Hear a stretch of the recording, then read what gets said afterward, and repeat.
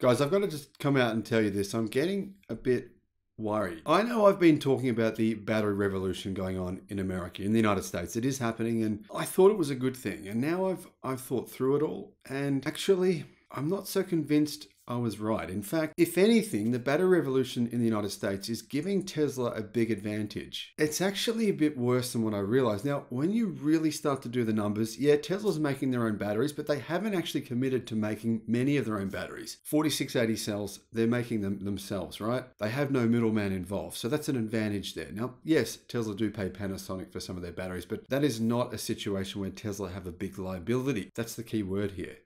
Liability. Now, I've looked at a recent report that's been revealed within the last 48 hours showing all the battery factories that have been committed to in the United States. And I can't help but feel like a lot of them are a huge mistake. And when I say huge, I mean we're talking about legacy automotive companies who have partnered with primarily key and battery manufacturers to build billion-dollar factories, which may be producing products that simply aren't really very good and are very expensive. This is going to be a big problem because these legacy automakers already have billions and billions of dollars of debt, which they will have to write down. I mean, think about it. They're all changing now. They've all admitted to the fact, I've been saying this for 2 years and you know this, that yes, the future for their companies, all of them except the Japanese ones, is electric. I mean, Mercedes just said, yeah, everything's going to be EV eventually. It's not going to be long. We're hearing this now more and more. That means they'll have billions and billions of dollars of assets that they will have to write off. Now, if they have billions of assets to write off, their lending ratios will eventually increase. It's what's happened to Nissan, right? Nissan's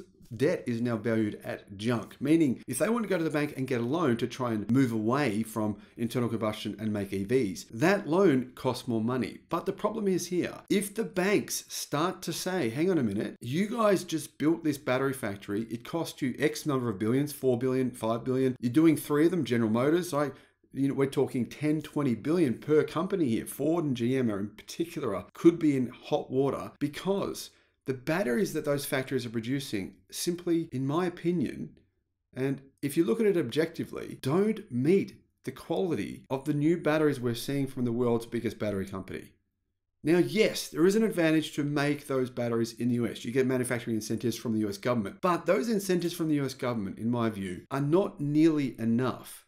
Not even close to justifying a few things. A few things are very problematic with these batteries. Now, majority of the batteries, in fact, more than 95% of the batteries factories that have been committed to in the United States, they are lithium ternary batteries, NCA chemistry, NCM chemistry, slight variants to that, but you basically get what I'm saying. They're not lithium iron phosphate. And if you have a look at the warranty claims, you have a look at all the battery replacements, all the ones that you haven't heard about that I've received emails from many of you saying my Kia battery was replaced. I saw 8 to 10 EVs getting their battery replaced at the same dealership. This is all being kept quiet. It's all being kept on the down low. I'm getting these kinds of emails now more regularly. I'm starting to get worried because that is the exact battery chemistry that is coming from the exact battery manufacturer with more recalls than all the other battery companies put together. Even BYD is facing catastrophic problems in China with their ternary batteries, with their NCA and NCM chemistry. And the thing is, yes, okay, higher energy density, that's an advantage. Okay, they perform a little bit better in cold weather, that's an advantage. But those advantages are about to completely evaporate. Therefore, there will be literally no advantage to the battery chemistry that is being made by 95% of all these new battery factories popping up in the US will have no advantages, but enormous disadvantages. That, my friends, is a huge problem. Hello, welcome to the channel. I'm Sam Evans and you're watching the Electric Viking. Welcome to all the new subscribers. Great to have you. Welcome back everyone else. Now, I will be at the Electric Car Show in Melbourne in September. Haven't got any details yet, but I will be speaking there. And if you're in Australia and you need somewhere to stay, hit me up. I do have a home there. At the moment, I'm going to sell that house, by the way, to fund the cancer treatments. But if you need something there, and also I'll be having a meetup at my place, and I'd love everyone who's going to be there to come around. We'll have a few drinks and just have a hangout. Getting back to this battery issue. Onshoring of battery manufacturing for EVs started as a trickle during the COVID-19 pandemic. Well, now it's a freaking tsunami. And whilst it sounded good, the concern here is that with these new announcements from CATL, who dominate the global battery manufacturing market, now that they've basically worked out how to make the ultimate versions of lithium iron phosphate batteries, two different versions. You've got the LMFP or the M3P battery, which isn't really an LFP battery anymore, but it sort of is. It has a higher energy density than current LFP batteries, but it costs exactly the same. That's the big advantage here. You're looking at a cost difference of around 40% lower price at the pack level versus the ternary batteries being made in the US. It could be even 50% cheaper. The other thing they have here is their new purely LFP batteries. These new LFP batteries have some significant advancements, meaning they work better in the cold than NCA or NCM chemistry batteries. Now, that was the big advantage that NCA and NCM chemistry batteries had in the past. Right? They work better in the cold. Well, they don't have that advantage anymore. That's very concerning because CATL, they don't muck around. They put things into production very quickly. They don't say this crap what General Motors and LG Chem say, oh, we can't find enough staff because we don't want to pay them enough. This is not the kind of garbage you hear from these Chinese battery companies. They just get on with shit. They make things happen. And they don't say, oh, we're struggling with ramping production. Oh, we can't do this, we can't do that. All of a sudden, you know what happens? They announce a technology and within a matter of months, they're mass producing it. That's what they have to contend with.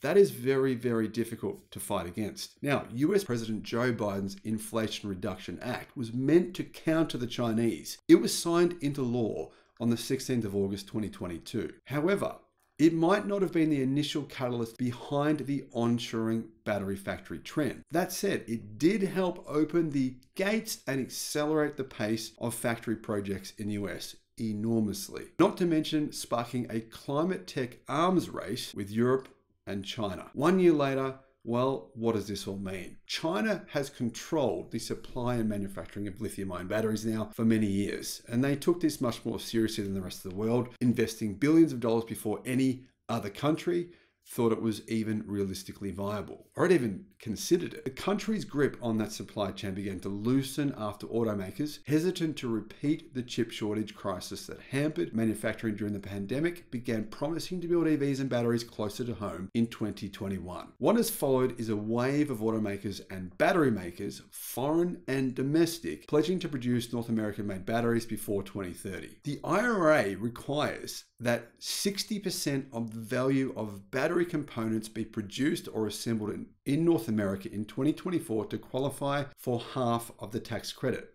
for the $7,500. So if you want to get the full credit, at least 60% of the value of the battery components must be produced in North America or with a free trade partner. That percentage will increase to 100% starting in 2029. To get the remaining half, 50% of the value of critical materials must be sourced from the US or a free trade agreement country in 2024 and 80% from 2027 to 2032. So therefore, you would think that all these battery manufacturers in the US that are popping up, or all these joint venture partnerships that are producing batteries or plan on producing many, many billions of dollars worth of batteries, would have an advantage over the Chinese. Well, not so fast. The IRA also includes advanced manufacturing credits that give the producer a payout from the Treasury under Section 45X. The production of battery cells qualify for a credit of $35 per kilowatt hour of capacity, and the production of battery modules qualify for $10 per kilowatt hour. Companies can also be reimbursed 10% of the costs incurred due to the production of electrode active materials, like the cathode and the anode. But there's only one company planning to make those, that's Tesla, at this point anyway. Yes, it is true we've heard about a possible Ford factory in Canada as well, but we're not too sure on the exact details going on there. Automakers and battery manufacturers have collectively invested and promised to invest over $100 billion in building domestic cell and module manufacturing. Together, these companies promise to deliver an annual capacity of well over 1,200 gigawatt hours before 2030. If each factory reaches maximum capacity, that's enough batteries for 18 million electric vehicles. That's based on previous Tesla predictions that say about 100 gigawatt hours capacity can power around 1.5 million EVs, meaning there'll be more batteries than the entire car market of North America actually needs. Car market in North America is around 16 million cars per year. There'll be enough batteries for at least 18 million per year. However, this only includes the battery factories we currently have in this list. There are actually more that have been planned. We've also got Ford negotiating with CATL and the US government to build a lithium iron phosphate battery factory, licensing CATL technology. Now, that would be the best decision Ford has ever made if they can get that to go through. Tesla plans on doing the exact same thing. So we're not including those numbers. There could be enough batteries for more than 22 million cars by 2030 annually. That's a lot of batteries. So you can see here, this is a lot of money being invested, more than $100 billion, right? The problem here is these batteries, all of them, almost all of them. Now, there is a couple of lithium iron phosphate battery companies that have popped up in the US producing products that I believe are the batteries that should be being made, but they're not. Unfortunately, companies like GM, Ford, BMW, Mercedes, the majority of the car companies in the US have invested in lithium ternary batteries. Now, those batteries will cost more to manufacture than lithium iron phosphate, and they generally have a much shorter life. They also have limitations. If you charge them to 100% and discharge them to 0, you're going to get a fair bit of battery degradation. There's quite a few drawbacks, in my opinion, to these kind of batteries. Now, yes, probably most of them will be okay, but based on the history of battery technology, over the last 4 or 5 years, we've seen a lot of recalls of this specific battery. Now, the problem here is most of these joint ventures, in fact, more than half of them are with LG Chem and SK Innovation. Now, there's other companies such as the BMW's partner, which is AESC, but the majority of these batteries that will be made are going to be the battery type where we've seen a huge amount of issues, a huge amount of recalls, and quite a few challenges. Now, the other company that I haven't mentioned here is Samsung SDI. They are partnering with Stellantis. Well, you got the 3 biggest South Korean battery manufacturers partnering to produce approximately 70% of the future batteries of North America. In other words, North America, if you include Panasonic, who primarily make these types of batteries as well, although they have a much better quality track record, is going to be basically a Korean battery factory. Actually, that's pretty much what it is. If you look at all the battery projects, more than 80% of them are South Korean joint ventures. Samsung SDI, SK Innovations, and LG Chem. Then you have Panasonic. Of course, all these companies don't make LFP batteries. There's only one popping up that we know about that has a joint venture right now with Volkswagen Group. Now, this has been kept secret, fairly hidden. I've reported on this over the past 12 months. No one else seems to have done so. Volkswagen Group owns a controlling stake in SK Innovation, who makes some of the best lithium iron phosphate batteries in the world. And Volkswagen has gone through their own problems with LG Chem batteries or ternary batteries. And I think they probably want to move on from that. Now, the fact that Goshon High-Tech are about to build a factory in Michigan for some strange reason has gone ignored, even though they're a Chinese company. No one has paid any attention. Volkswagen, of course, I'm guessing, has a plan to use those batteries that will be made in Michigan.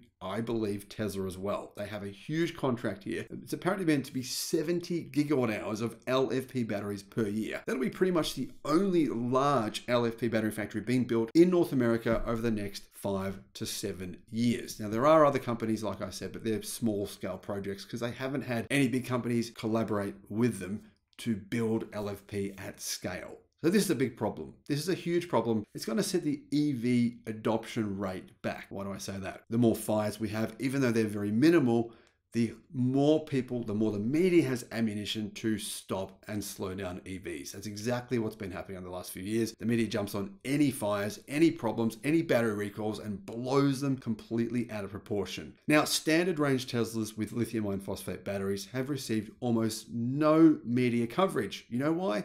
They don't have problems. That's why. Previous generation Teslas with NCA chemistry batteries, Panasonic batteries, Samsung, etc.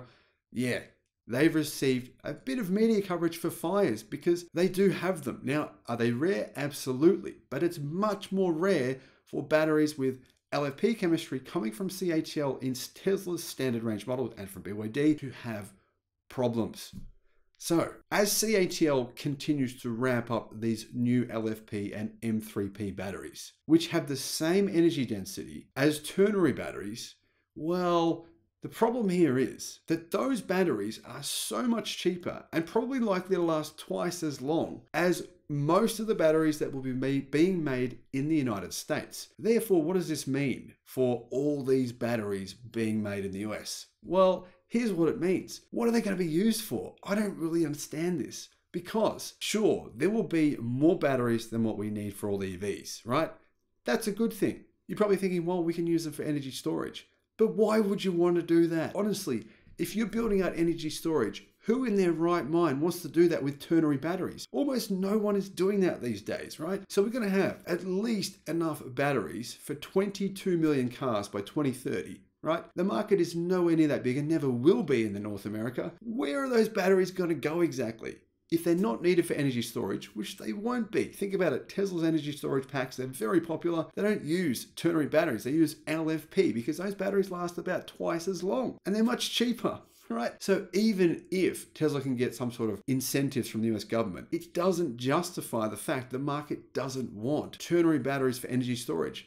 Everyone knows the advantages of LFP for energy storage. Therefore, there is enormous oversupply. The oversupply will be astronomical by 2030. What exactly will they do with all these batteries using what I believe is not really next level advanced battery chemistry? I mean, how many times have you heard these kinds of ridiculous numbers from these battery manufacturers? Oh, we've figured out how to use silicon, little bits of silicon in our anodes. And by the time we get to 2025, we will have increased energy density by 5%. By 2030, by 10%. That is terrible in comparison to their competition. Their competition, my friends, is China. And they are innovating quicker. They are building better products faster. And I don't see how these massive over $100 billion of investments in North American battery supply is going to pay off because it simply isn't the right battery chemistry. What will happen with this enormous glut of batteries that frankly aren't as good as much cheaper batteries that are already being made today by the world's biggest battery company? Well, I don't know how this is going to play out, but these are my thoughts here. I hope you got some value from this. Let me know what you think in the comments, and thank you for watching.